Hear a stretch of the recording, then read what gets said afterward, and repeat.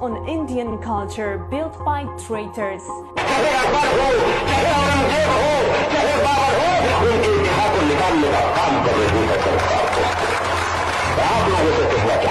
Taj Mahal has been dropped from the tourist brochure of UP by the government, ironically because it has nothing to do with cultural heritage.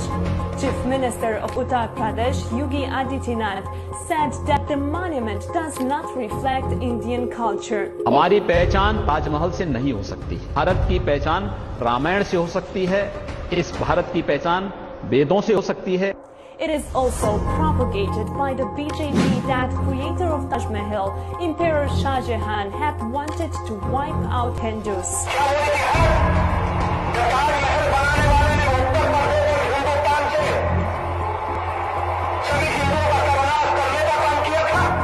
This rumpus has sparked shock among masses in India, who believe that the ivory white mausoleum is India's heritage icon. While all countries of the world are engaged in wiping out extremists, it looks like India has extremist mindset in its government. This mindset is prevailing in a country which calls itself a secular state. Recalling Taliban's act to demolish the Bamiyan statues in Afghanistan,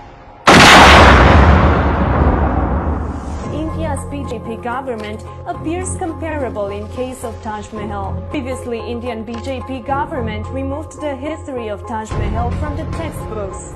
Now gradually they are heading towards either demolishing it physically or converting it into a worship place for Hindus. A petition was also filed in Indian court to demand such a conversion. Seems like BJP is systematically trying to eliminate the Muslim identity from India.